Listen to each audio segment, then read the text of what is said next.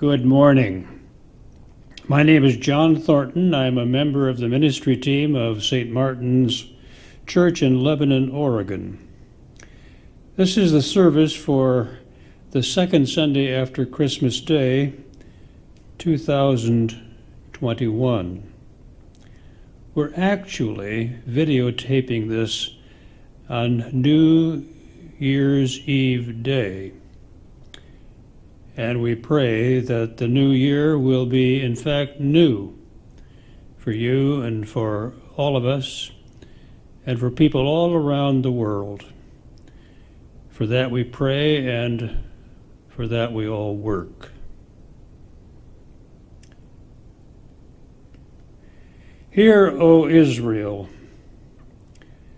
the Lord our God is the Lord alone.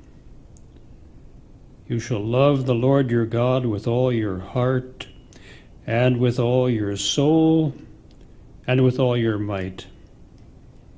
Keep these commandments which I am commanding you today in your heart.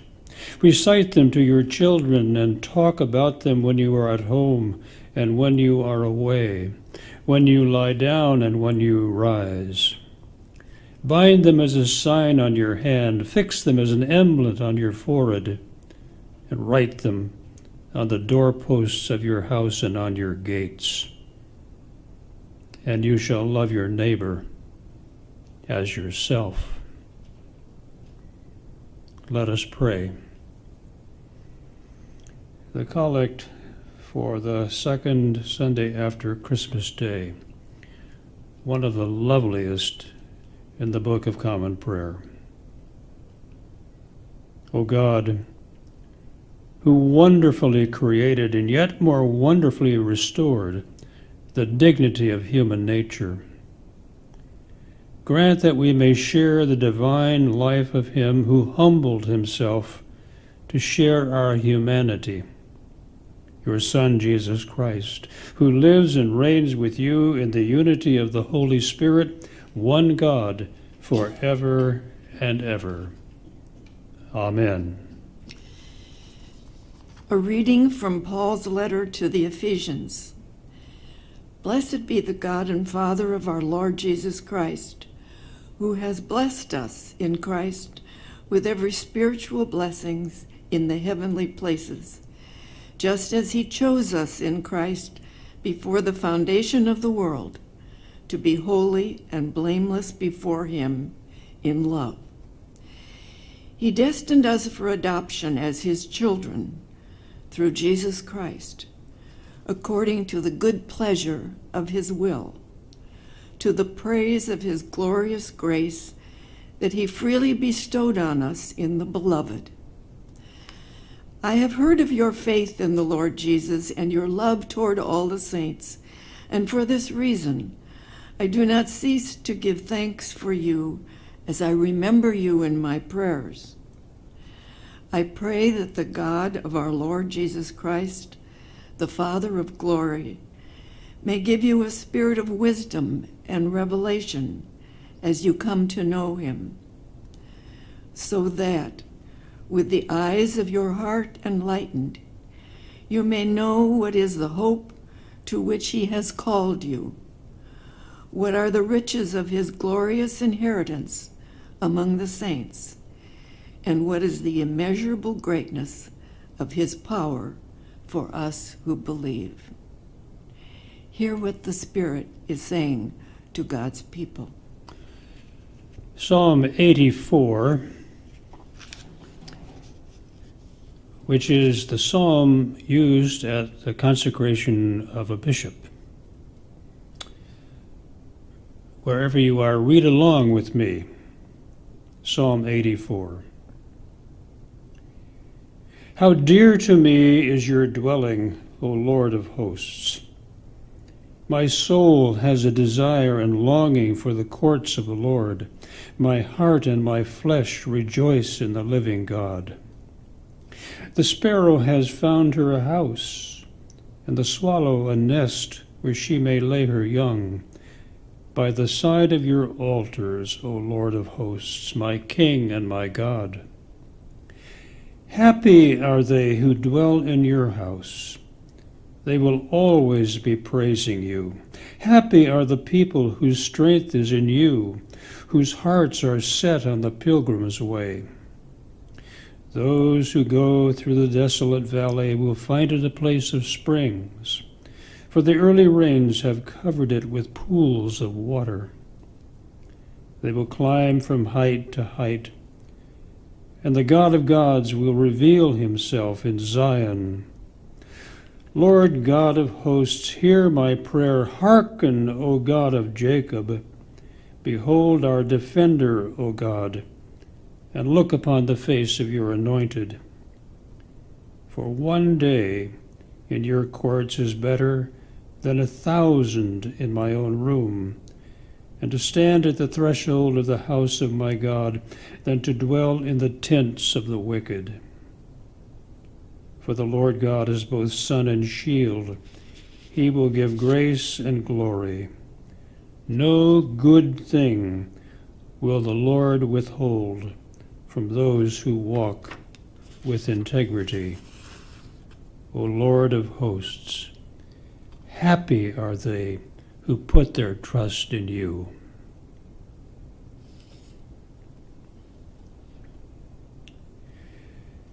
A reading from the Gospel according to Matthew.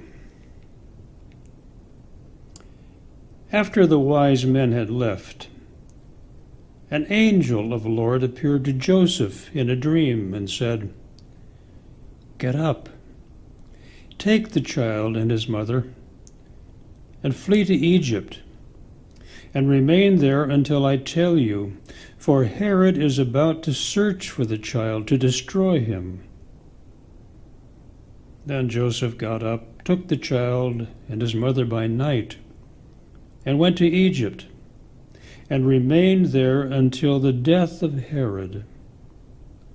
This was what was to fulfill what had been spoken by the Lord through the prophet, "Out of Egypt I have called my son."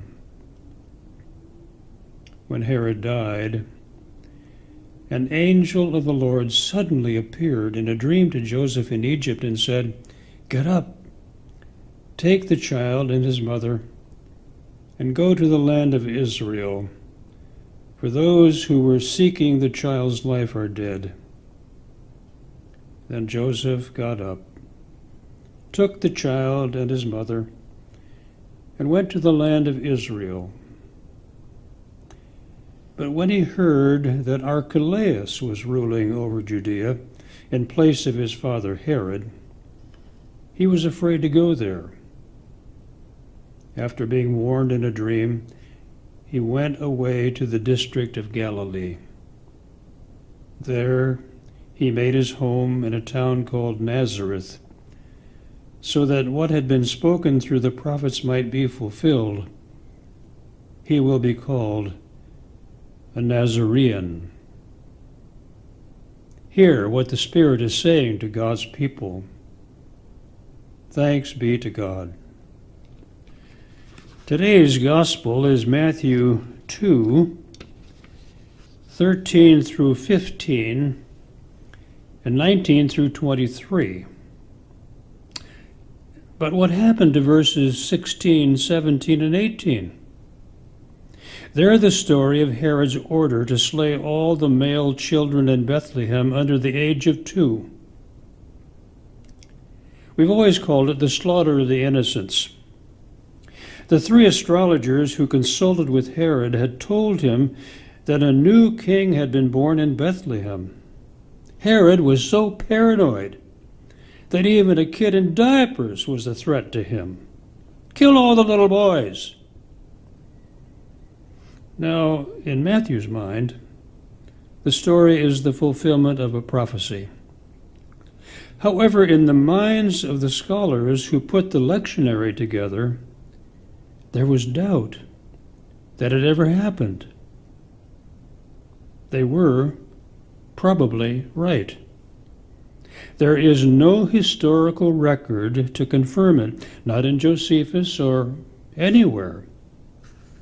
So, call it a myth. Actually, that's good news. that all the little boys in Bethlehem weren't slaughtered. But it's not good news for all the Episcopal churches named Holy Innocents. They'll either have to disagree with that rendition of Matthew 2:13 through 23, or just move on to more important things like raising hell on behalf of the world's children. Raymond Brown, the eminent Roman Catholic scholar and author of The Birth of the Messiah, says that given the population of Bethlehem at the time and the infant mortality rate in those days, the number of little boys who were slaughtered couldn't have been more than 20, if at all. He doubts that there were any at all. However, over the centuries, the story has gotten mythologized and remythologized and remythologized way, way beyond 20. The Byzantine liturgy sets the number at 14,000. The Syrian calendar of saints sets it at 64,000. In keeping with Revelation 14:1 through 5, some set the number at 144,000, equal to the number of, quote, those who have not defiled themselves with women, end quote. Oops! We Christians have at times made ourselves nearly insane with our misogyny. If not insane, at least unjust. Repent. As for the number of little boys killed in Bethlehem, let's say it was 0. Now, today's gospel, John 2:13 through 23, minus those 3 verses I just talked about, is what's called the flight into Egypt. Whether Matthew intended it or not, it draws a stark contrast between 2 men, Herod and Joseph. One a king, the other a carpenter. One pursued by demons, the other visited by angels. One who used power to subdue and destroy, the other to uphold the living. One who was loathed by the Jews, the other giving no cause but to be beloved. One whose name is kept in history's hell, the other generation by generation revered. What a stark contrast between 2 human beings, one for whom it's hard to eke out a little charity, the other charity's very definition. Between 37 BCE and 4 CE, Herod, by the grace of the Emperor Cassius, was the king of the Jews. Though Herod had the Roman army to keep insurrection down, he had his adversaries, the Sadducees, the Jerusalem aristocracy, the Hasmoneans, and Cleopatra of Egypt.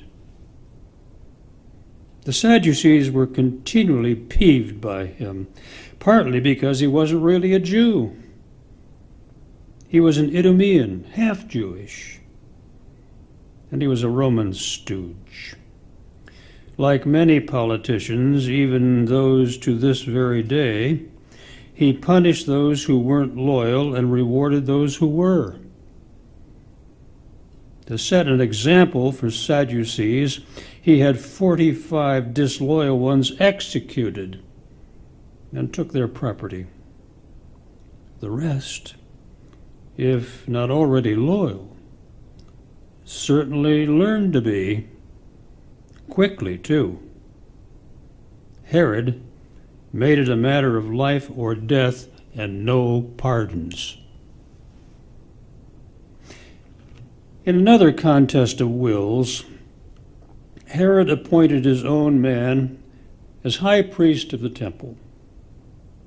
However, his mother-in-law did not approve and managed to get Herod's man out and her 17-year-old son in.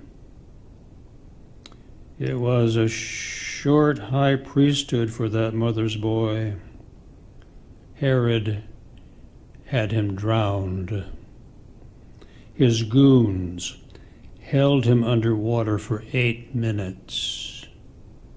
It was, they said, an accident.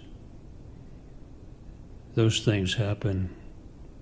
Then Herod had his mother-in-law put in prison. Wars intervene, wars take a lot of time, wars cost a lot of money. But for Herod, the victories, the slaughters, were so satisfying. Finally, he was able to settle down to the humdrum work of kinging. To begin with, he had his wife Mariamne, either the first Mariamne or the second, I'm not sure, and her brother-in-law executed. They had a scheme for succession. Schemes for succession were a death sentence or just a slow dying in a prison pit. Actually, most of Herod's troubles were in his own household. He had 10 wives, not all at once, one at a time. Marriage to Herod was temporary and dangerous, and as I told you, could be fatal. His first wife was Doris, followed by Mariamne, the first one, followed by another Mariamne, the second one, followed by Malthace, followed by Cleopatra of Jerusalem, not of Egypt, followed by 5 more whose names didn't get into the history books. All were accorded the dignity of broodmares. So Herod had sons and daughters all over the place. The sons in and out of his wills depending on their behavior. It was never smart even to think about becoming the king. Herod could sniff that out. He had 2 of his sons, would-be kings, strangled to death. That's why it was always said that it's better to be Herod's pig than Herod's son. To keep kosher, he'd never kill a pig. Though there's more, I've told you enough. I've also told you that I agree with the scholars who are convinced that there never was a slaughter of the innocents. However, it wouldn't have been beneath Herod. No evil was beneath him. A defective human being. He didn't know the difference between good and evil. In that same country, where a crazed king reigned, there was in Nazareth of Galilee an unknown carpenter named Joseph. He had recently married a 16-year-old girl named Mary. When Mary was 12 or 13, Joseph likely paid her father for the right to marry her when she was a little older. It was common practice in those days. It still goes on. By the time Joseph took Mary into his house, she was pregnant. Whether she was raped by a Roman soldier, as some scholars speculate, or Joseph impregnated her, as others speculate, no one will ever know for sure. I suppose there are millions of dissertations about that mystery, and even the most serious would be, at best, guesswork. But everybody knows where babies come from. When we talk about the virgin birth, we're not talking about gynecology. We're talking about theology. And so to get it straight, humanly and divinely, read the prologue to St. John's Gospel. Otherwise, why don't we just say that Mary had a baby and leave it at that? So Joseph, whether the biological father or otherwise the legal father, became the baby boy's protector, his provider, I can imagine, his joy. And to make sure that he would be safe, he took the child and his mother to Egypt until that madman Herod was dead. It's all believable, even if it can't be proved by ancient texts. Jews in Palestine did that all the time. During times of drought or famine or war or the craziness of kings, Jews went down to Egypt. Some stayed a while, others just stayed. Maybe Joseph and Mary and the baby went only so far as Gaza, or all the way down to the Jewish center Leontopolis in Egypt proper. In the case of Joseph's little family, they stayed until they learned that Herod was dead and in a sepulcher. May God be praised. In 2014, I published a short story called The Fathering of God. I'd actually written it in the mid-1980s. It's about Joseph. My argument, made novelistically, is that Joseph was for Jesus the model of manhood, in fact, the model of godhood. Of course, Jesus was formed by the Holy Spirit, however that happens. Of course, Jesus was formed by Scripture. And of course, he was formed primarily by his mother and his father. In Jesus' case, it was such a salutary formation. Now here's how I ended that story. Joseph became a hero to his wife and children and relatives and friends and practically everyone who ever met him. He would have died for them. He loved them so much. Finally, he did die. Joseph died. It was shortly before noon on a Friday. Mary wept and wept and wept. It was as if the sun, moon, and stars had fallen out of the sky. It was the darkest day of her life, and nobody could give her light. The kids tried to be brave, but how can you be brave when bravery dies? It was Mary's oldest son, her son Jesus, who finally stopped the flood of tears. "You know, Mom," he said, "Dad always made me want to be like God." The words came through the pain like a baby at birth.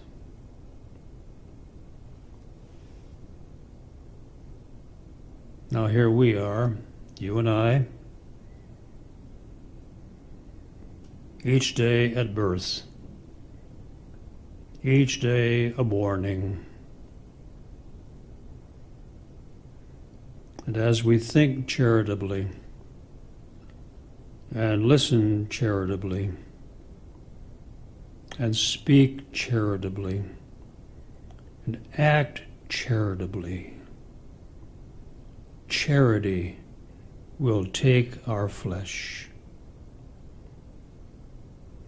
as it, we now believe, took the flesh of Joseph, the carpenter, the father of him who was the flesh of the Eternal One.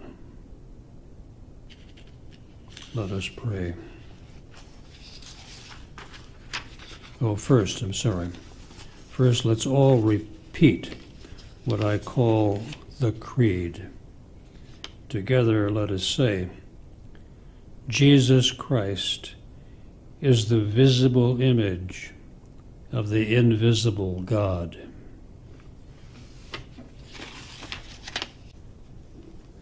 Let us pray.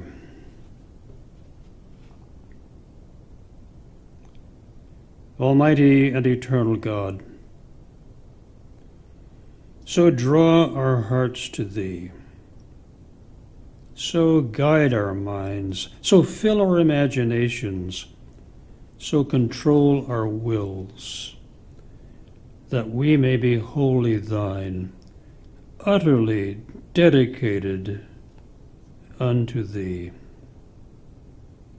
And then use us, we pray Thee, as Thou wilt, and always to the glory and the welfare of Thy people, through Jesus Christ, our Savior. O Lord, make us instruments of Your peace. Where there is hatred, let us sow love. Where there is injury, pardon. Where there is discord, union. Where there is doubt, faith. Where there is despair, hope. Where there is darkness, light. Where there is sadness, joy. Grant that we may not so much seek to be consoled as to console, to be understood as to understand, to be loved as to love. For it is in giving that we receive. It is in pardoning that we are pardoned. And it is in dying that we are born to eternal life. The prayer for St. Martin's. God of love, open our eyes and ears to perceive You at work in creation, in the church and throughout our parish. Fill our hearts with Your love that we may reach out in love to others. Stir up our imagination with Your Holy Spirit, that we may find new ways to live into life with You. Give us a vision of Your mission, that we may share Your love and Your Spirit in all the places where we work and play and worship You. In Jesus' holy name, amen. And let us say together our Lord's Prayer. Our Father, who art in heaven, hallowed be Thy name. Thy kingdom come, Thy will be done on earth as it is in heaven. Give us this day our daily bread, and forgive us our trespasses, as we forgive those who trespass against us. And lead us not into temptation, but deliver us from evil. For Thine is the kingdom and the power and the glory, forever and ever. Amen. And may the blessing of the one true God in Trinity of persons and in unity of being, the beloved, the lover, the beloved, and love itself, rest upon your hearts this day and forever. Amen.